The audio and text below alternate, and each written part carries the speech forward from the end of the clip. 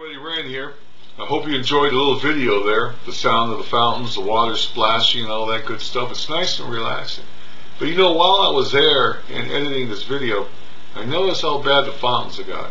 And at the end of the video, I'm going to post a couple pictures of what kind of condition they're in. The same goes for the murals. I hate to see it where they get so bad that we can't afford to maintain them anymore, that end up removing them. I don't want to see the fountains go. And also I want to bring up is the plaque.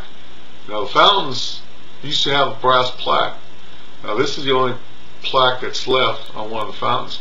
And I'd like to see that get put in the Pomona Museum Eval Club. So maybe we can pass the word, or maybe anybody's got some good ideas how we can preserve these fountains. Leave a comment down below, and maybe we can talk to certain people and see what we can come up with, you know. Put our heads together, try to save the fountains. You know, it is part of our history, and it's a shame that they are crumbling before our eyes. Okay, like I said, I hope you enjoy the fountains, and I hope we can enjoy the fountains for many years to come. Okay, like always, you take care, and you take care of those ones you love. Thank you. Thank you very much. Bye.